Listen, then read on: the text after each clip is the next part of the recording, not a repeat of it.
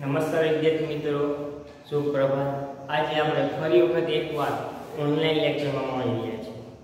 આની પહેલાના જે બે લેક્ચર છે એની અંદર આપણે ધોરણ 12 ની અંદર આંકડાશાસ્ત્ર વિષયમાં સૂચકાંક ચેપ્ટર શરૂ કરેલું। તો થોડી ઘણી પહેલા તમને અગાઉની વાત કે સૂચકાંકને હું તમને કેટલી વસ્તુની માહિતી આપેલી છે, બરાબર? તો જોઈએ તો મેં તમને આના અગાઉના બે લેક્ચરની અંદર એક તો તમને સૂચકાંકની બે રીત, નિરપેક્ષ માપની રીત અને સાપેક્ષ માપ એટલે ગુણોત્તરની રીત, આ બે રીતની મેં વિગતવાર માહિતી આપી હતી। પછી સૂચકાંકની વ્યાખ્યા એટલે કે કોઈ પણ વસ્તુ સાથે સંકળાયેલી ચલ રાશિ આપેલ સમયની કિંમતને કોઈ ચોક્કસ એટલે આધાર સમયની કિંમત સાથે સરખાવવામાં આવે અને સાપેક્ષતા ટકાવારી ફેરફાર માપને આપણે શું કહીએ છીએ? સૂચકાંક કહીએ છીએ, બરોબર છે। પછી સૂચકાંકનું સૂત્ર આપણે જોઈ ગયા હતા। શું સૂત્ર? બરોબર, તો કે I બરાબર P1 છેદમાં P0 ગુણ્યા 100, બરોબર? આની માહિતી જોઈ છે। પછી આપણે જોઈએ કે આધાર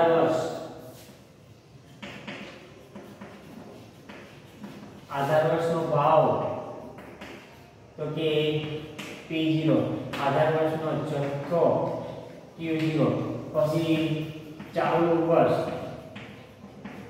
વર્ષનો ભાવ P1, ચાલુ વર્ષનો જથ્થો Q1, બરોબર છે? આવી માહિતી જોઈ હતી। પછી ચાલુ વર્ષની વ્યાખ્યા, આધાર વર્ષની વ્યાખ્યા, બરોબર છે? પછી બે ઉદાહરણ, પછી હતું કે સમૂહનો સામાન્ય સૂચકાંક,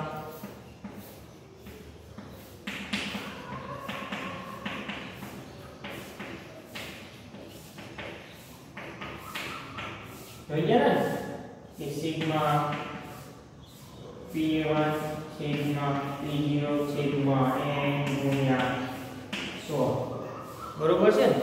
આટલી માહિતી આપણે જોઈ હતી, બરોબર છે?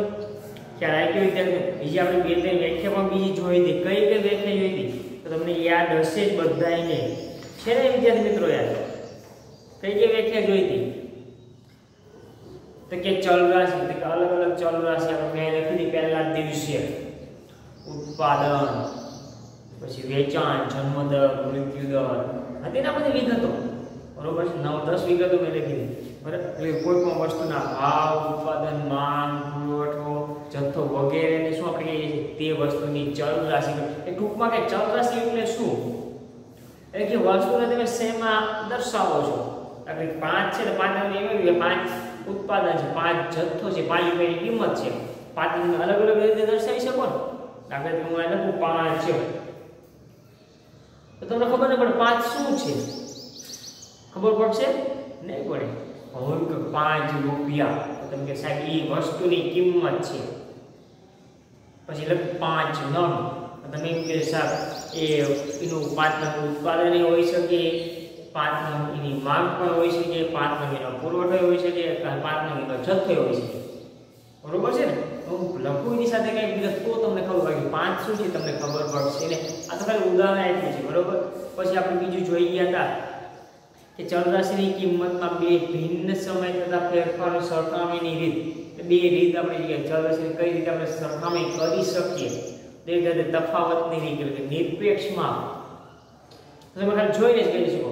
દાખલા તરીકે કોઈ પણ વસ્તુ છે, બરોબર? એની કિંમત 30 રૂપિયા હોય, 40 રૂપિયા થાય એ વસ્તુ, બે વસ્તુની કિંમત છે 40 રૂપિયા હોય, 50 રૂપિયા થાય, તો તમે જોઈને કે સાહેબ બેની કિંમતમાં 10 રૂપિયાનો વધારો છે, ખાસ કે નિરપેક્ષ માપ હતો, તફાવતની રીત। પછી બીજી રીતે ગુણોત્તરની રીતમાં આપણે શું કરતા હતા કે 40 ભાગ્યા 30 અને 50 ભાગ્યા 30 જે કઈ કિંમત એના આધારે આપણે ખબર પડે કે એ વસ્તુનો ભાવ વધારે લીધો છે કે બી વસ્તુનો ભાવ વધારે વધેલો છે, બરોબર છે? પછી એના પછી વ્યાખ્યા જોઈ ગયા હતા કે કોઈ ચલ રાશિના બે જુદા જુદા સમયના મૂલ્યમાં થતા ફેરફારના ગુણોત્તરને આપણે શું કહીએ છીએ? સાપેક્ષ ફેરફાર કહીએ છીએ। બે જુદા જુદા સમય આ વર્ષે દાખલા તરીકે જોઈએ તો કે આ 2020 નું વર્ષ હોય, આ 2021 નું હોય, બરોબર છે. તો આજે આપણે કિંમત આવશે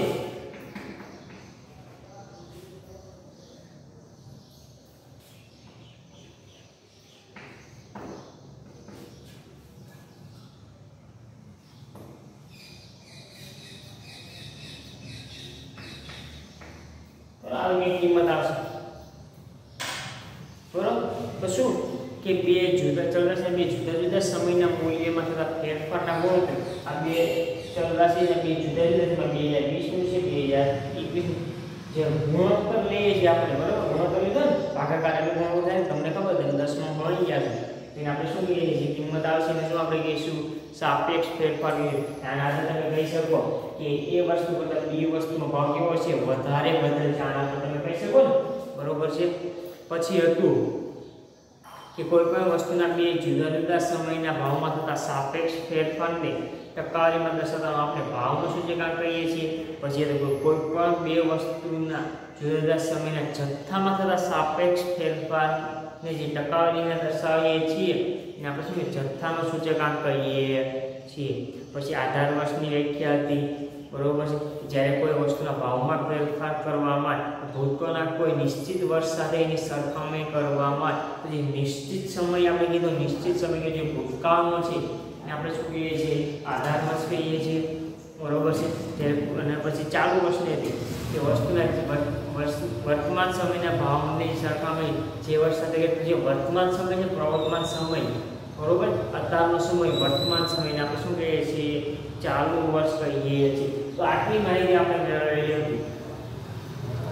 હવે એના પછી કેમ કે જોઈ લો વિદ્યાર્થી તમને લાગે ના આપણે આંકડા શાસ્ત્ર છે તો દાખલા એના એવું જરૂરી નથી. આંકડા શાસ્ત્રમાં થિયરી પણ આવે છે. એ વિભાગ, બી વિભાગ ને સી વિભાગમાં થિયરી આવે તો થિયરી ફરજિયાત કરવી પડશે, બરોબર છે. તો જોઈએ હવે એના પછી આપણે મિત્રો કે સૂચકાંકના લક્ષણ, બરોબર. તો સૂચકાંકના અલગ 5 લક્ષણો છે. એમાં સૌથી પહેલું લક્ષણ શું કહે છે કે સૂચકાંક એક સાપેક્ષ માપ હોવાથી એકમથી મુક્ત છે. કેવું છે? સાપેક્ષ માપ છે ને, સૂચકાંક કેવું છે? સાપેક્ષ માપ છે. એટલે સાપેક્ષ એટલે શું?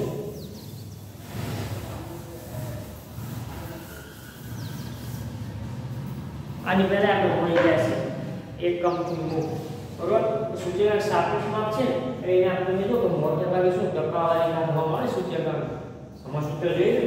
દાખલા તરીકે મુદ્દમ કે કોઈ એક વસ્તુ છે એનો 2020 નો ભાવ અને 2021 નો ભાવ, આ 50 છે, આ 70 છે, એનો સૂચકાંક શું કહેવાય કે 70/50 × 100 કરશો ને આવું. 5 2 70 ને 140 આઈ ગણતરી કરશો ને તો શું આની સાપેક્ષમાં જે ટકાવારીથી દર્શાવે છે ને 100 વડે ગુણાકાર કરીને દર્શાવે છે એની એકમથી મુક્ત છે, બરોબર છે. એમાં મોટે ભાગે ફેરફાર થતો નથી. સરવાળમાં જોઈએ છે બહુ ઓછો ફેરફાર થાય છે, પણ કેવો થાય બહુ નોમિનલ ઓછો ફેરફાર થાય. એ સૂચકાંક શું છે? એકમથી મુક્ત માપ છે. બીજું તે તુલનાત્મક માપ છે. હવે સૂચકાંકમાં શું કરીએ છીએ આપણે? તમને બીજું ઉદાહરણ આપું તો હું તમને એ કહું કે વર્ષ આપ્યા છે. શું આપ્યા છે? વર્ષ 2020 2021. આ તમને કે આધાર વર્ષ છે, આ તમને કે ચાલુ વર્ષ છે. તો તમને બે વસ્તુ આપેલી છે. શું લેશો આપણને? બે વસ્તુ, બરોબર છે. તો કે આપણે લખશું બાય નહીં બાજરી અને ઘઉં. 2020 માં બાજરીનો ભાવ હતો 100 રૂપિયા, ઘઉંનો હતો 120 રૂપિયા. બાજરીનો ભાવ 2020 માં થયો 130 રૂપિયા. ઘઉંનો કેટલો થશે? 150 થયો, બરોબર છે. તમને એમ કે ઘઉં અને બાજરીના સૂચકાંકની સરખામણી કરો, તુલના કરો, કઈ વસ્તુના ભાવ વધારે વધેલ છે. શું કે તુલના કરવાની કે બે વર્ષની અંદર એક વર્ષની અંદર બાજરી અને ઘઉંના બેના ભાવ તમે જો સરખા જ રહ્યા છે. આ બેનો તફાવત તમે જો કેટલા છે, કેટલો વધારે છે +30. આનો કેટલો છે +30. તમે એવરેજ જોઈએ તો તમને ખબર પડશે કે બેમાં તો વધી કેટલા 30 રૂપિયા હતો, પરંતુ એ યોગ્ય નથી. તો યોગ્ય ને તો આપણે સૂચકાંક ગોતશું. બરાબર, તો પહેલા બોલે કે 100 130 છેદમાં 100 ગુણ્યા 100. એના જવાબ છે 130 થશે ને? તે નહીં થાય.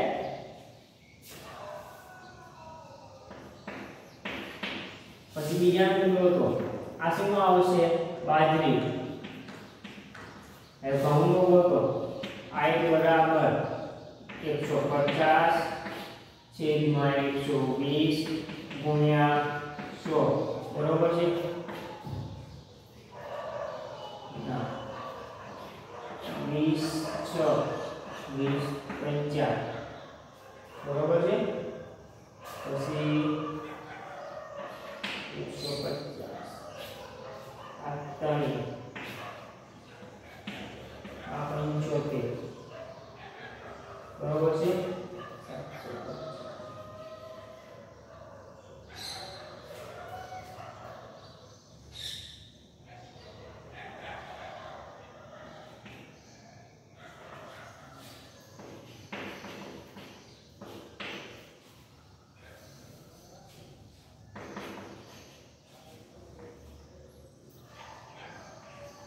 125 જેવું આવશે, ગણતરી કરી લેજો.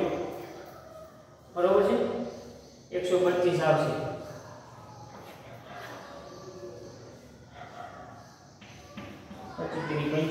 બસ 125 આવશે. તમે ગણતરી કરી લેજો. બરોબર? એટલે 25 × 125 બરોબર છે. એને હવે તમે જો તમને ખબર પડશે આના આધારે શું થશે. કે ઘઉંનો 125 અને બાજરીનો 130 વધારે શેનો ભાવ વધ્યો? તુલના કરીને આપણે સરખામણી. તુલના કરવું એટલે શું? તુલના કરવી એટલે શું? સરખામણી. બરોબર? સરખામણી એટલે તમને ખબર છે કે બે વસ્તુની હોય, અથવા એક વસ્તુની બે વર્ષ માટેની હોય, અથવા બે વસ્તુની બે વર્ષ માટેની હોય. થાય ને? આપણે એ કર્યું બે વસ્તુ અને બે વર્ષ માટે તમે શું આપણે કરી સરખામણી કરી. બરોબર? તો આના આધારે તમને ખબર પડશે જેમાં તમે બધા તમને ખબર પડી કે ઘઉં કરતા બાજરીનો ભાવ શું થયો છે? વધારે વધેલ છે. હશે ને? આ 125 આ 130. તો કોનો ભાવ વધારે વધ્યો? એટલે બાજરીનો ભાવ વધારે વધ્યો. તમે જોઈને જ કહી શકો છો. બરોબર વિદ્યાર્થી મિત્રો? એટલે સૂચકાંક છે, બરાબર છે, એ કેવું છે? તુલનાત્મક માપ છે. બીજી રીતે કહીએ તો કે જુદા જુદા એકમો હોય ચલરાશિની કિંમતમાં થતા ફેરફારો. કે જુદા જુદા ચલરાશિને લખી છે એમાં શું છે? આ ભાવની ચલરાશિ છે. ભાવ છે ને? બાજરી અને ઘઉંનો શું આપેલો છે? ભાવ આપેલો છે. કે જુદા જુદા એકમ ચલરાશિની કિંમતમાં થતા ફેરફારનો સૂચકાંક દ્વારા સરખામણી કરીએ. જે ફેરફાર થાય છે, જે વધારો ઘટાડો થાય છે એની સરખામણી કેના દ્વારા કરી? સૂચકાંક દ્વારા કરી. આ સૂચકાંક કીધું ને? બરોબર છે? એટલે સૂચકાંક દ્વારા સરખામણી કરી શકાય છે. એટલાથી શું કે સૂચકાંક તુલનાત્મક માપ છે. ખ્યાલ આવી ગયો વિદ્યાર્થી મિત્રો? બહુ તમને ડિટેલમાં સમજાવું છું, ધ્યાન રાખી સમજજો. બરાબર? કે તમારે બીજી વાર પછી કંઈ વાંચવાની જરૂર નહીં પડે, એટલું હું તમને ડિટેલમાં સમજાવું છું. બરાબર? એના પછી કે ટકાવારી ફેરફારમાં દર્શાવતું માપ છે. ટકાવારી ફેરફારમાં દર્શાવેલ છે. તો ગુણ્યા આપણે કેટલા કરીએ? ગુણ્યા 100 ગુણ્યા 100. તમને ખબર કે ટકાવારી તમારે ગુણાકારમાં 100 કરવા જ પડે. આપણે છે ટકાવારી કાઢતા. તમને હું એમ કહું, બરાબર, કે તમારા 7 વિષયના ટકા કાઢો તો તમે શું કરશો? તમને કે તમારા ધોરણ 11 ના 7 વિષયના ટકાવારી કાઢો તો લખશો કે ગુજરાતીના માર્ક 80, બરોબર, ગણિત પછી સ્ટેટના માર્ક 70, એકાઉન્ટના માર્ક 85, એસપીના માર્ક 90, અંગ્રેજીના માર્ક 75, પછી ઇકોના માન બે છે બધા સરવાળો કરશો પછી ભાગ્યા શું કરશો બધા સરવાળો દાખલા તરીકે 500 આવ્યો ભાગાકારમાં શું 7 વિશે તો ટકા તમારે લીધો છે ના એ તેનો ગુણાકારમાં 100 આપવાનો છે જો આ તમારા ટકા આવશે ને હવે સૂચકામાં તમે સૂત્રમાં છે સૂચકાનું સૂત્ર શું I બરાબર શું કીધું છે P1 છેદમાં P0 ગુણ્યા 100 તમે ગમે તે સૂચકાંક ગોતો ગમે તે વસ્તુ તમે તો ગુણાકારમાં ફરજિયાત 100 તો આવશે જ એટલે શું કીધું છે કે સૂચકાંક શું છે ટકાવારી ફેરફાર દર્શાવતું માપ છે પાછું કેવું સાપેક્ષ માપ છે તો આપણે જોઈએ કે સાપેક્ષ માપ છે પહેલામાં જ જોઈએ સૌથી પહેલા કે સાપેક્ષ માપ છે પણ કેવું સાપેક્ષ માપ તે ટકાવારી ફેરફાર દર્શાવતું આપણે જે કંઈ માહિતી જોઈએ કેમાં આવશે ટકાવારીમાં આવે છે સૂચકાંકની ગણતરી કરે છે તમને જવાબ આવે છે એમાં આવશે ટકાવારીમાં આવે છે એટલે કેવું છે કે ટકાવારી ફેરફાર દર્શાવતું સાપેક્ષ માપ છે સૂચકાંક તમે ગમે ત્યારે ગણતરી કરો ટકાવારી ફેરફાર દર્શાવતું કેવું છે સાપેક્ષ માપ છે ખ્યાલ આવી ગયો વિદ્યાર્થી મિત્રો એના પછી જોઈએ ચોથો મુદ્દો કે વિશિષ્ટ સરેરાશ માપ હોવાથી સરેરાશના બધા લક્ષણો ધરાવે છે વિશિષ્ટ સરેરાશ તો તમે જો કે ભાવનો સામાન્ય સૂચકાંક ગોતવાનો કે શું સમૂહનો સામાન્ય સૂચકાંક છે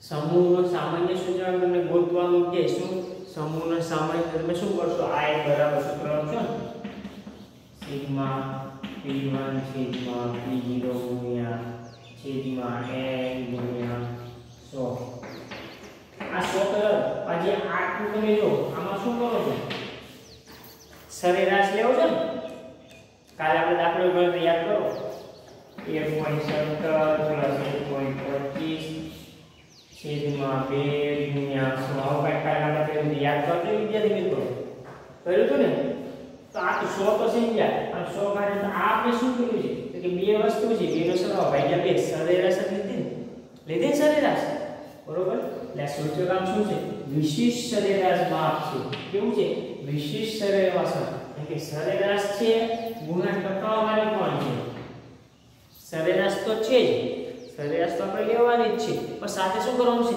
ટકાવારી પણ લેવાની છે એટલે જો કે વિશિષ્ટ સરેરાશ માપ હોવાથી સરેરાશના બધા જ લક્ષણો ધરાવે છે શું વિશિષ્ટ સરેરાશ માપ હોવાથી સૂચકાંક એ સરેરાશના કેવા છે બધા જ લક્ષણો સરેરાશના જેટલા પણ લક્ષણો આવે છે એ બધાય લક્ષણો સૂચકાંકને લાગુ પડશે પરંતુ આપણે લખવાના થતા નથી ખાલી આટલું જ યાદ રાખવાનું છે કે સૂચકાંક એ વિશિષ્ટ સરેરાશ માપ હોવાથી સરેરાશના બધા જ લક્ષણો ધરાવે છે પછી આગળ કીધું છે કે તેના દ્વારા બે જુદા જુદા સમયની પરિસ્થિતિઓની ગુણવત્તા દ્વારા પ્રમાણિત સમય સાથે સરખામણી કરવામાં આવે છે બરાબર સૂચકાંક તમે શું કરો કે બે જુદા જુદા સમયની આપણે બે અલગ અલગ વર્ષ લઈએ છીએ ને સૂચકાંક હોય તો આપણે હમણાં ઉદાહરણ આપ્યું સૂચકાંકની શું હોય કે બે અલગ અલગ વર્ષ લઈએ આપણે તેઓ તમને બીજું ઉદાહરણ આપું તો કે ઘઉં ચોખા બે વર્ષ લઈએ તો 2020 2021 આ શું આપ્યા છે વસ્તુના ભાવ બરાબર ઘઉંનો 100 રૂપિયા હોય આ 125 થાય બરોબર છે ચોખાનો દાખલા તરીકે 150 હોય 175 થાય એટલે બેમાં તો વધારો કેટલો થાય બરાબર ઘઉંનો ભાવ કેટલો હતો 100 હતો ને 125 તો 25 વધ્યા આ 150 પંજોતેર શું થશે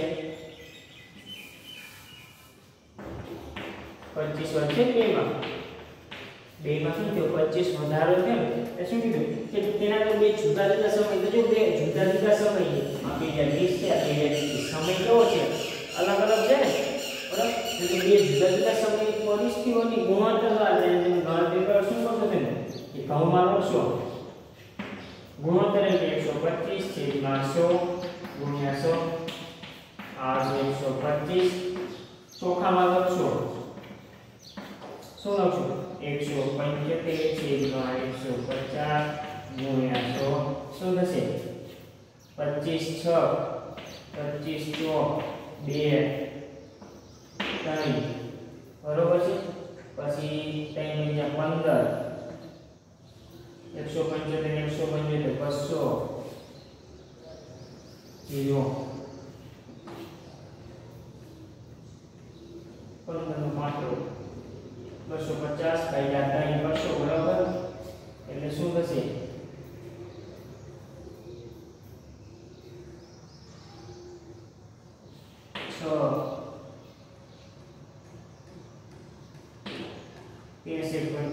63 આવશે લગભગ જોઈ લેજો બરોબર આવું કંઈક થશે તો આપણે શું કર્યું છે 2 વર્ષની સરખામણી કરી શું કર્યું 2 વર્ષની સરખામણી કરી સૂચકાંકમાં શું કે તેના અંદર બે જુદા જુદા સમય તો જો બે અલગ અલગ સમય 2020 છે 2021 બે અલગ અલગ પરિસ્થિતિઓની ગુણોત્તર દ્વારા ગુણોત્તર લીધો ને આ જવાબ આવે જવાબની જરૂર આપણે ગુણોત્તરનો મતલબ છે આપણે ગુણોત્તર લીધો જો 125 ભાગ્યા 100 અને 175 ભાગ્યા 150 આપણે શું કહીએ ગુણોત્તર પ્રમાણિત સમય સાથે સરખામણી કરવામાં આવી પ્રમાણિત સમય એટલે કે આધાર વર્ષ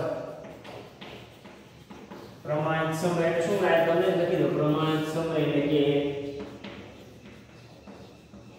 આધાર વર્ષ સાથે સરખામણી કેમ તમને ખબર આધાર વર્ષ કેવું હોય છે ભૂતકાળનું હોય છે બરાબર છે એટલે કે સૂચકાંકથી બે જુદા જુદા સમયની પરિસ્થિતિઓની ગુણોત્તર દ્વારા પ્રમાણિત એટલે કે આધાર વર્ષની સાથે સરખામણી કરવામાં આવે છે તો આ શું હતા કે સૂચકાંકના શું હતા લક્ષણો હતા બીજા રેખા જોઈ લઈએ એક સૌથી પહેલા સૂચકાંક સાપેક્ષ માપ હોવાથી એકમથી મુક્ત છે બીજું તે તુલનાત્મક માપ છે એટલે સરખામણી તમે કરી શકો છો છે ને સરખામણી કરી શકાય કે ન કરી શકાય બરાબર બે જુદા જુદા સમય તમે શું કરી કે જુદી જુદી વસ્તુનું સરખામણી કરી શકો બે અલગ અલગ સમય સાથે તમે શું કરી શકો છો સરખામણી કરી શકો છો પછી જે ટકાવારી ફેરફાર દર્શાવતું સાપેક્ષ માપ છે તમે જો તે ટકાવારી ફેરફાર દર્શાવવામાં આવે 100 બરોબર છે ને અને પાછું પહેલા જોઈ કે સાપેક્ષ માપ છે કે વિશિષ્ટ સરેરાશ માપ હોવાથી સરેરાશના બધા જ લક્ષણો ધરાવે વિશિષ્ટ સરેરાશ માપ છે એમાં શું જેટલી પણ સરેરાશ લેવામાં આવે દાખલા તરીકે ભાવનો સામાન્ય સૂચકાંક થશે ને બરોબર અને પાછળનું કે તેના દ્વારા બે જુદા જુદા સમયની પરિસ્થિતિઓની ગુણોત્તર દ્વારા પ્રમાણિત સમય સાથે સરખામણી કરવામાં આવે છે ખ્યાલ આવી ગયો એના પછી આવે છે સૂચકાંકના ઉપયોગ કે સૂચકાંકના કઈ કઈ જગ્યાએ ઉપયોગ થાય બરોબર છે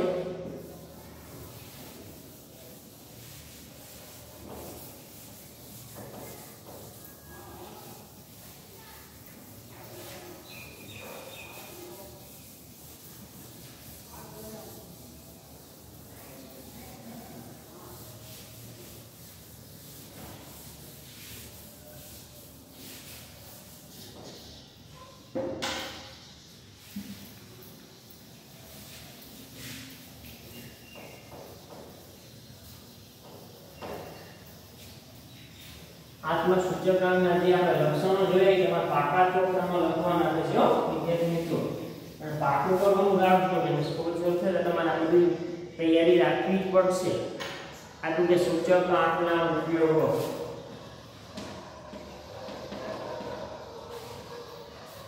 તો કે સૂચકાંકના ઉપયોગ અલગ અલગ જગ્યાએ કરવામાં આવે બરાબર કેમ કે સૂચકાંક તો વિશિષ્ટ સરેરાશ માપ છે ટકાવારી ફેરફાર દર્શાવતું સાપેક્ષ માપ છે બરોબર કે સૂચકાંક માત્ર ચલરાશિની કિંમત તેમજ ભાવ સપાટીની સામાન્ય વધઘટ માપ શોધવા માટે વપરાય છે કે ભાવમાં કેટલો વધારો ઘટાડો થાય એ તમે જોઈ શકો સૂચકાંક દ્વારા કોઈ પણ બે વસ્તુનો છે બે સમયગાળા માટેનો જે વધારો ઘટાડો તમે શું કરો છો જોઈ શકો છો તેનો ઉપયોગ ભાવ સપાટીમાં થતી વધઘટનો અભ્યાસ પૂરતો સીમિત રહે ખાલી ભાવ સપાટીમાં વધારો ઘટાડો થાય એના માટે સૂચકાંકનો ખાલી ઉપયોગ થતો નથી પરંતુ બીજી ઘણી જગ્યાએ સૂચકાંકનો ઉપયોગ કરવામાં આવે છે બરાબર દાખલા તરીકે અત્યારના પરિવર્તનશીલ યુગમાં સૂચકાંકનો ઉપયોગ વિવિધ ક્ષેત્ર જોવા મળે જેવા કે નિર્દિષ્ટ આર્થિક રાજકીય, સામાજિક કે ઔદ્યોગિક પ્રવૃત્તિમાં થતો ફેરફારોનો અભ્યાસ કે અલગ અલગ રાજકીય ફેરફાર થાય, આર્થિક ફેરફાર થાય,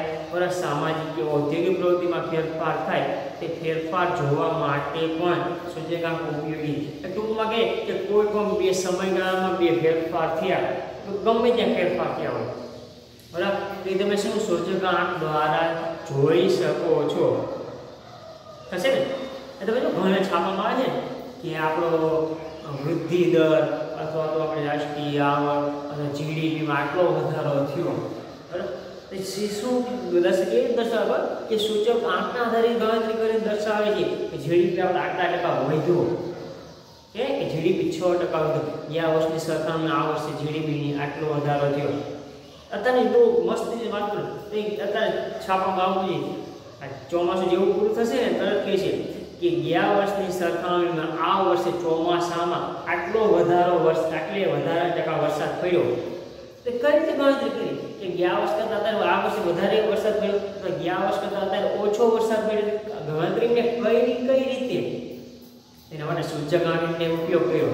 બીજું ઉદાહરણ આપું તો તમે જોયો કે અત્યારે છાપવાની બાબત કે ગયા વર્ષની સરખામણીએ આ વર્ષે કેરીનું આટલું ઉત્પાદન થયું વધારે થયું કે ઓછું થયું આવે છે ને અથવા કે ગયા વર્ષની સરખામણીએ ઘઉંનું આટલું કે વધારે કે ઓછું ઉત્પાદન થયું, ચોખાનું વધારે કે ઓછું ઉત્પાદન થયું, કપાસનું વધારે કે ઓછું ઉત્પાદન થયું. બતાવે તમે જો કે ગયા વર્ષની સરખામણીએ 2020ની સરખામણીએ 2021માં કેરીનું 50% ઉત્પાદન ઓછું થયું, 50% ઓછું તો ગયા વખતે ગણતરીની જે કરીને એ સીધીને એમને સૂચક આંકની આધારે ગણતરી કરી દીધી બરાબર. એટલે આવી અલગ અલગ જગ્યાએ સૂચકાંકનો ઉપયોગ કરવામાં આવે છે અને વધારો ઘટાડો દર્શાવવા માટે ઉપયોગી છે. એટલે સૂચકાંકના અલગ અલગ ઉપયોગ એટલે કે વેપારી પરિસ્થિતિના સૂચકાંક સૌથી પહેલું આવ્યું છે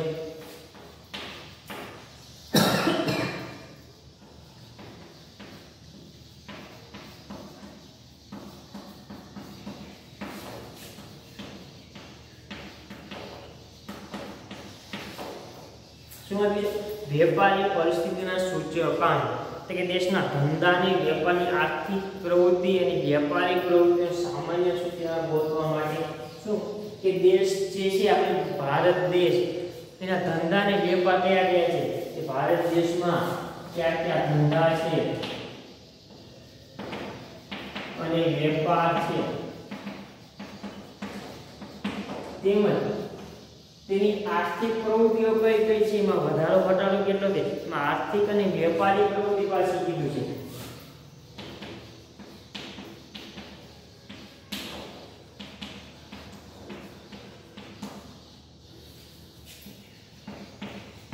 આર્થિક એટલે શું કે કોઈ પણ ધંધો છે બરોબર છે કે ગયા વર્ષે મેં કેટલો નફો કર્યો હતો એની સરખામણીએ આ વર્ષે કેટલો નફો કર્યો.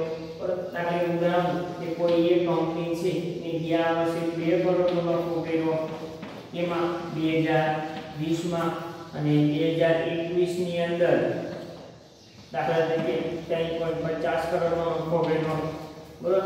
અને એમ કહે છે કે એ કંપનીના નફાની અંદર 60% વધારો થયો અને 60%ની ગણતરી કેના આધારે કરશે સૂચકાંકને આધારે કરશે.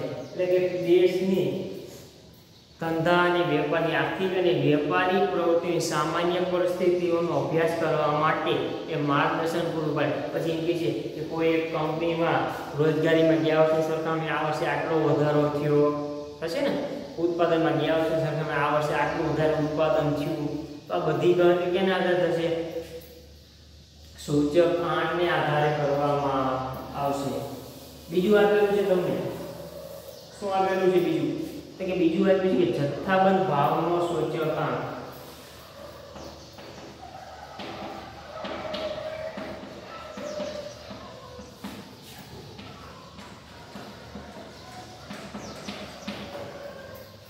જથ્થાબંધ ભાવ એટલે તમે જો કે તમે બજારમાં જાઓ કે ઘણી જગ્યાએ જથ્થાબંધ વસ્તુ મળે છે. તમે જો કે દુકાનો કરતા જથ્થાબંધ વસ્તુ તમે ખરીદે ને એ કિંમત તમને ઓછી મળે. શું કામ? એમ એની પાસે પુરવઠો વધારે હોય છે, એની પાસે વસ્તુ વધારે હોય છે અને સસ્તામાં ખરીદ્યો એટલે સમજે. કે આ સૂચક દેશની સામાન્ય ભાવ સપાટીમાં થતો ફેરફાર માપે છે. જથ્થાબંધ ભાવનું સૂચકાંક શું માપે છે? સૌથી પહેલા સામાન્ય ભાવ સપાટીમાં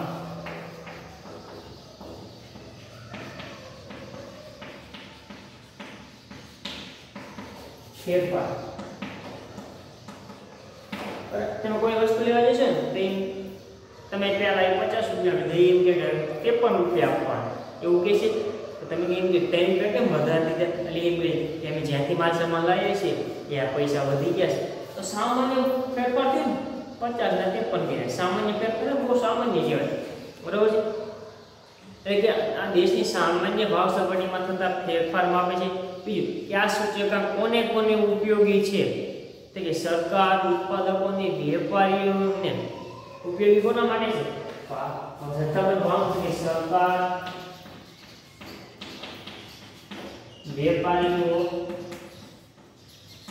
બરોબર. શું? સરકાર, વેપારીઓ અને ઉત્પાદકો, કંપની.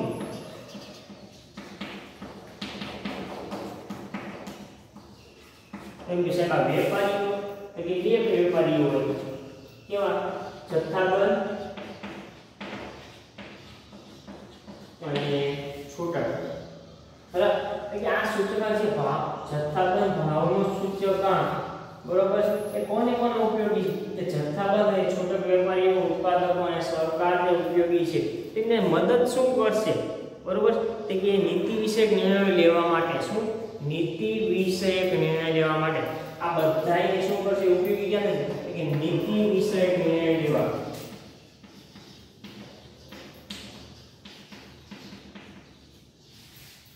બરોબર છે.